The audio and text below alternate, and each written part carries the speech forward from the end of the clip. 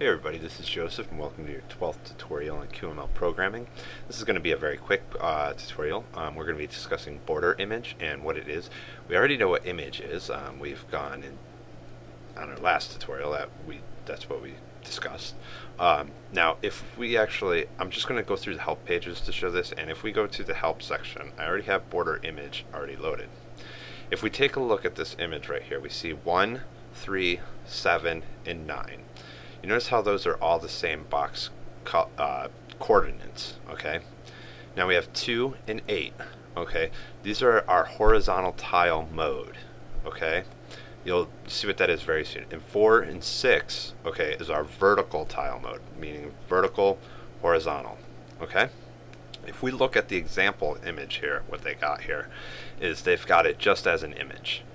And they've got it cut up nicely for us, so 1, 3, 7, and 9, so on and so forth. Now, if we look, okay, at how they have it set up here, they're using border image. Okay, this is the code right here for this, what we see over here.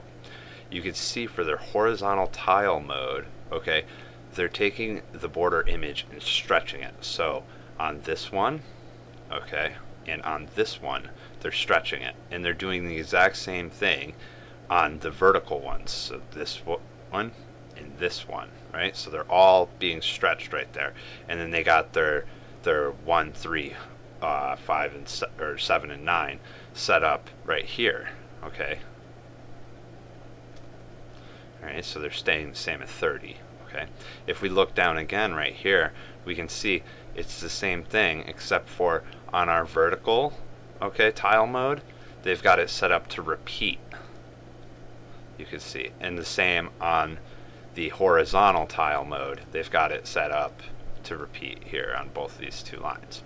And then they have the borders right here, okay, what was that, 1, 3, 7, and 9 still set at 30.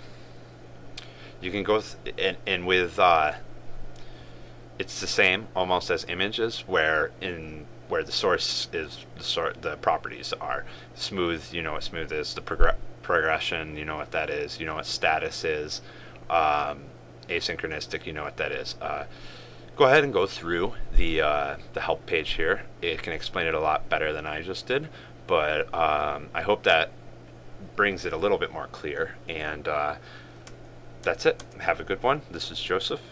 Easy tutorial. Bye.